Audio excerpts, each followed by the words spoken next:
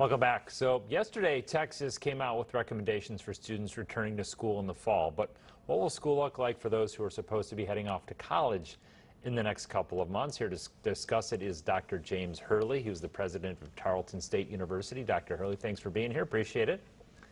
Thank you, and good afternoon. I know you guys have a lot of difficult decisions, so can you tell us where Tarleton stands with your reopening plan?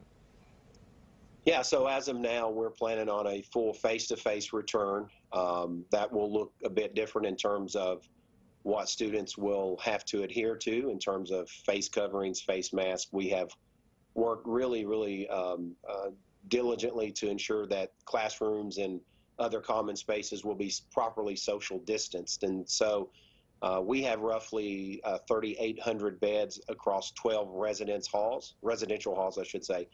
So in terms of having massive, large 400 to 500 bed units, we don't have that. And so we have the luxury of having roughly 300 to 400. We do not have stacked bedding. And so we feel very confident that our students would be safe and we could protect and ensure the social well-being. So are you making changes to the way the students live together and are housed together, or is that essentially what you have a roommate like you would have had before? How does that work?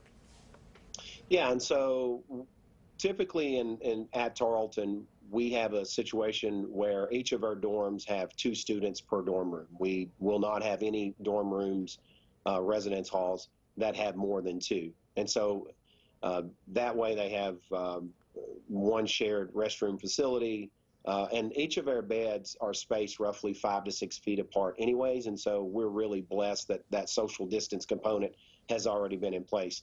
What we will not allow is for certain dormitories, residence halls, to have 3 or 4 students per room. And so we have limited that to 2 and want to, once again, ensure that we maintain that social distance.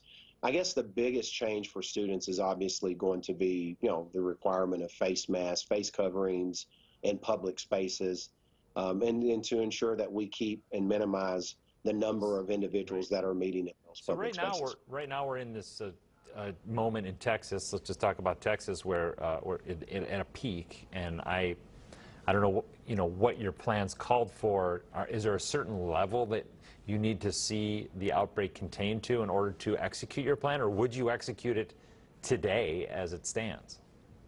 We would execute it today as it stands, but obviously we want it to monitor what's taking place. The rise in the coronavirus positive cases has concerned me and other educational leaders across the state.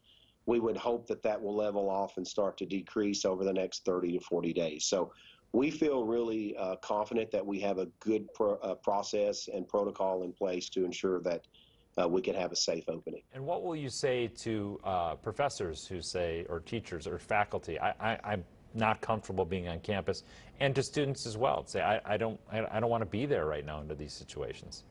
Right, and so what we've built is what's called a high flex model, where students can learn either face-to-face if they're comfortable in that setting. They can also learn in a synchronous online model, which means they can watch the professor teach live, and then the online component, which would be asynchronous, which those lectures are captured, placed online, and students can watch at their own pace. I think we got about 20 seconds here, but what about sports and football? Will you be playing sports in the fall? Well, as of now, we think so, but that's one of the, I'm sure you saw today the Ivy League just announced that they have postponed all fall sports. Right. So that's really up in the air, and it's going to be difficult to decide now. Another tough decision to make, but thank you very much for your time, and good luck at Tarleton. President James Hurley, thanks for having us. Thank you.